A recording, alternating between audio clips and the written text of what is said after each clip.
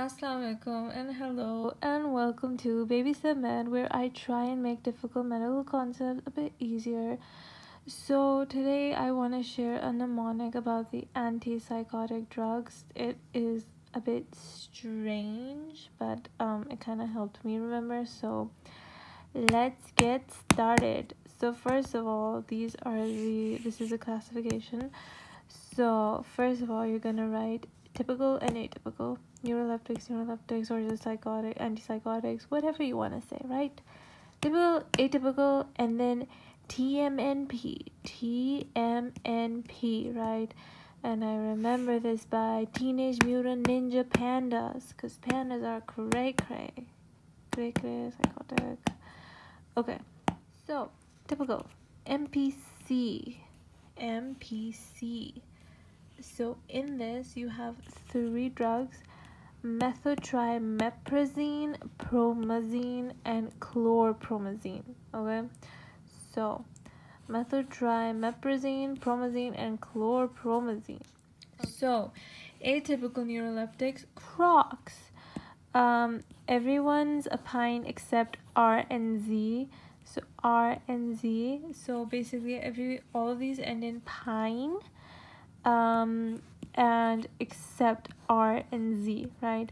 So you remember this by Chris Pine is atypical because he wears Crocs, like those Croc shoes, remember? And I'm just like using Chris Pine as an example because he's like very atypical because he wears Crocs. So the names: clozapine, it's not pronounced pine, it's pronounced peen, but it helps you remember, right? So clozapine, risperidone, olanzapine, quetiapine, and ziprasidone. I'm probably pronouncing these completely wrong, but this is how I know it so far. Then the TMNPs: theoxanthine, thiothiazine, piperidine. Then we have mood stabilizers. So the example is lithium carbonate. Lithium carbonate makes your mood lit.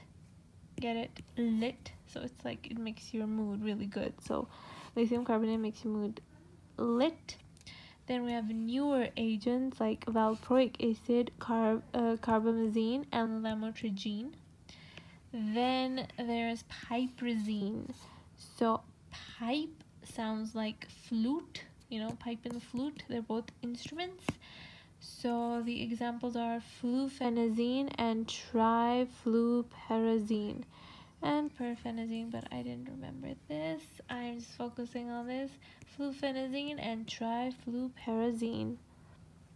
So I hope this was any help. I really hope so. Thank you for watching. Please like and subscribe. Bye.